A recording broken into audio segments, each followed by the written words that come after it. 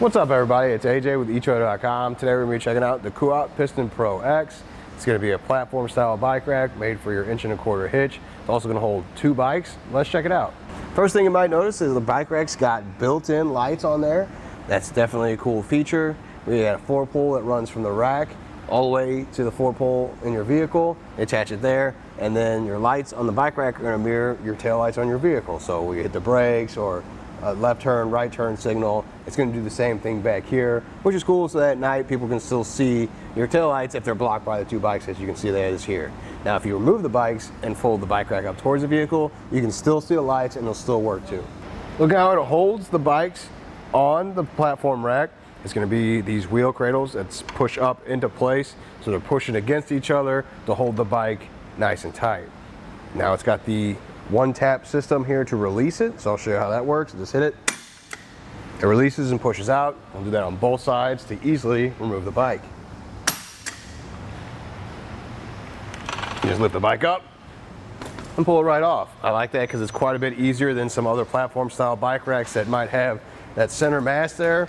It makes it a huge pain to unload or load the bikes. You have to kind of go around it, move the hooks and get those set up. This makes it far easier just to either put the bike on there or take it right off.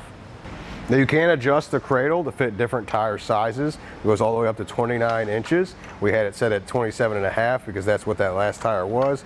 So it has a better hold on there. I like that it's just got the 2 push buttons on the other side that you slide that up or down wherever you need to adjust it. That's better than some of the other bike racks out here that have this kind of similar style to where you either have to unscrew it and move it around or just pop it out and move it. This seems more secure, and I like how easy it is just pushing those 2 buttons in, just slide it down or up where you need it.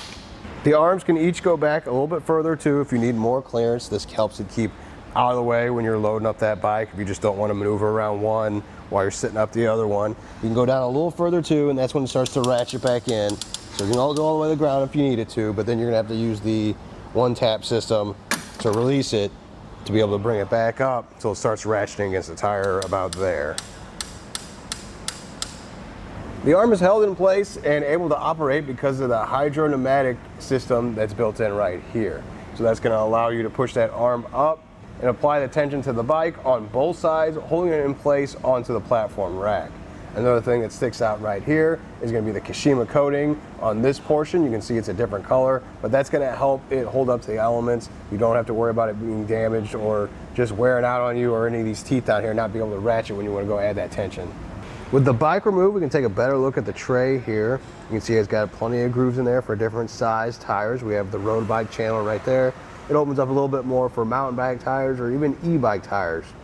The tray can handle a max wheelbase of 53 inches, so just keep that in mind of what kind of bike you want to throw up on there. With that in mind though, let's throw another 29er up there and see how it handles 2 of them right next to each other. I just want to point out some points that we had issues on. You can see the seat is making contact with our brake here. And now we could go a little bit higher with the seat and go above the rails, but that's also something you have to adjust every time you go throw your 2 29er bikes on here. Now another thing we could do is try and shift the bike forward or backward a little bit, but just the seat is too much. We can't adjust that much forward or backwards. Another option we had with this bike rack, which is kind of unique, is you can actually flip the bike with the handlebars on the same side, and you might be able to get some clearance back and forth that way too. We were able to get that done, and it looks a little different. You don't usually see bike racks carry bikes like that down the road, but it works. Something else to keep in mind is how close the bikes do sit together. There's not a lot of space in between them. You see with the 2 29ers on here, the pedals come really close. Now one of them has the smaller snap-in pedals and the other one has regular pedals. You saw on the other bike, the 2 big pedals kind of got in each other's way, but luckily you're able to maneuver them out of each other's way. It's just something to look out for when you're loading up your bikes. Another feature of the bike rack is it can tilt away from the vehicle with both bikes loaded, which is handy if you forget to throw something back in there, or you just need to get in the back hatch and you don't want to unload both bikes. So what you do is you got the handle right here, you can pull on, and that's going to allow it to go down. So I'm going to put one hand here on the arms to help lower it down. I'll pull on that lever, and then we can just bring the bike rack down.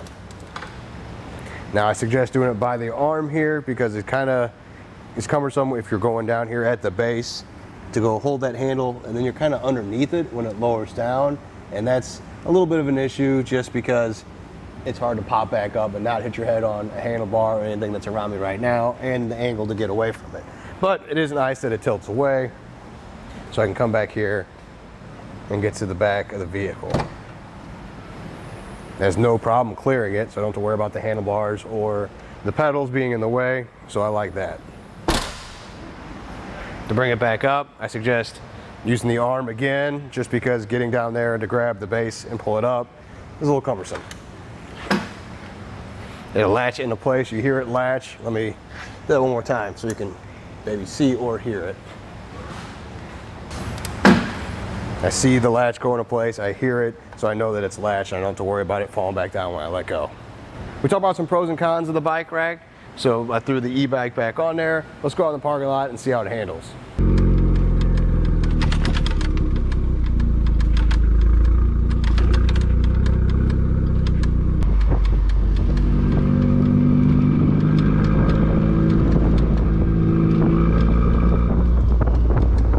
Coming back from our drive, there was a bit of movement with the bikes, which happens with most bike racks when we're going through a test course, especially hitting those speed bumps. But I'll show you me shaking the bike rack or the bikes back and forth. That's about as much movement as it was.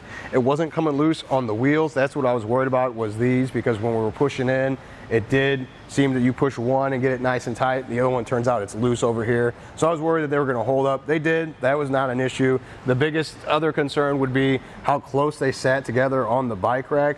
Clearance is already an issue, so it wobbling back and forth like that, there's a high likelihood there could be contact somewhere with the handlebars and the seat. When not in use, you can fold the arms in really easily.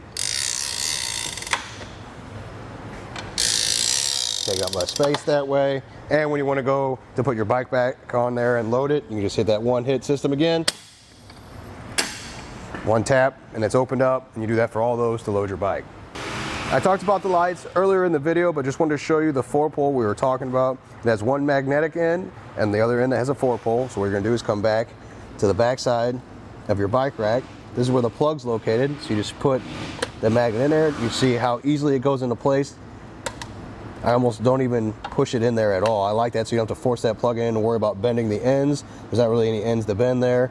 So watch, I just let it go. Snaps into place. That magnetic's gonna hold it. I was skeptical of that, but this is me pulling on it a little bit, just seeing as you go down the road, is it gonna pop out on you? Looks like it's gonna stay put, so I like that. And we'll plug it in on the vehicle side, run it to the inside there, and make sure it stays on the weather strip. Avoid the latch here so you don't snap that wire. Let's get some measurements real quick. We'll go from the center of the hitch pin to the end of the bike rack. So it looks like right about there. About 33 inches it adds to the back of your vehicle. Just remember that it's back there. It's probably going to interfere with the backup camera when you have both bikes loaded up there. So you'll know it's back there when you go to throw in reverse. But it is one of those things you don't want to forget, especially if you're new to a bike rack. This is your first one you're grabbing. You don't want to accidentally pull in your garage, maybe close the garage door on it, or just back into something in a tight spot. Just remember that it's back here. And when you don't have the bikes loaded up there, you can fold it up against the vehicle to save some space. So you just pull that same lever you used to tilt it away. That's the same one that you just push up and fold it up. It latches into place just like before. You see it clips in, so you know it's going to stay there. Now we'll measure again and see how much it adds with it folded up. Looks to be right about there. About 17 inches it adds to the back, so that's quite a bit less. But again, just remember it's back there. You don't want to have any issues. So measuring from the center of the hitch pin to the furthest point out with it folded up, it's going to be about 16.5 inches. And then the closest point looks like it's about 8 inches. There's going to be 3 locks, and they're all keyed alike. This one is going to release the tool that you need to attach the bike rack to the hitch. So with that undone, let's go down and see how that works. We got the tool that was built in to the bike rack. I like that because that way the tool is always going to be with you when you have your bike rack. I would like a hand knob instead of having to use a tool, but this also makes it more secure so nobody else can come around and mess with anything. So you come and use your tool. You got the adjuster that's built into it, so I like that as well. We do have a pin and a lock up there. You can use this to loosen it up in your hitch, and I'll show you how much shake and play is added when it isn't tightened down.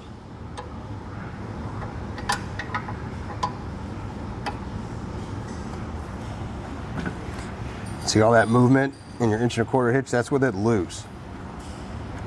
When I go to tighten it down, it's going to take all that out.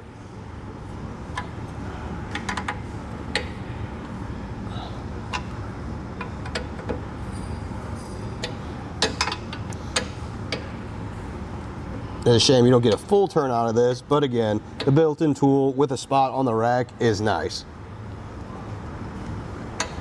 With the tighten there, now you see shaking back and forth, there's hardly any movement at all. Looking up here at the barrel lock, it's included. I like that it has another way of adding a security feature to the bike rack, so you can lock the pin in place, which locks the bike rack to the hitch. So that in combination with the cable lock, and then even locking the hand tool, it's just nice to know that with the bikes on there, this in your rack, wherever you leave it, nobody can mess with it when you're not around. Overall, it's definitely a premium bike rack. The addition of lights do look really cool, I gotta admit that. I like that they work with the vehicle, so whether it's folded up or you got it loaded up with bikes and it's folded down, you can still see it, you can still see the blinkers. I really like that addition. There's just some other things that fell a little short for me. I didn't like how close the bikes sat together. I didn't like that there was a hand tool added on, so when you go to take it on and put it off, you have to have an extra tool. Now I like that it had a place to stay here. That was pretty cool. And if you buy something like this that with the lights, you're probably gonna leave it in your hitch all the time anyway. This is just something on me. I think about the Thule Helium. It holds the bikes the same way, but it has a hand knob down here. And I like that the hand knob was there to tighten it up in the hitch where I didn't need an extra tool or even worry about losing a tool. Another thing I liked is that the handle on the Helium was up here, so I'll do that to lower it down or fold it up. I didn't like how far back this pedal was. They say it's a pedal, but I still had to reach to do that with my hand and be under like the bike rack. Wasn't a big fan of that style either. Other than that, I think it comes down to style, and this bike rack definitely has style. Those lights really just speak for themselves of how cool they are. Well, I think that does it. Thanks for hanging out, and hope this helped.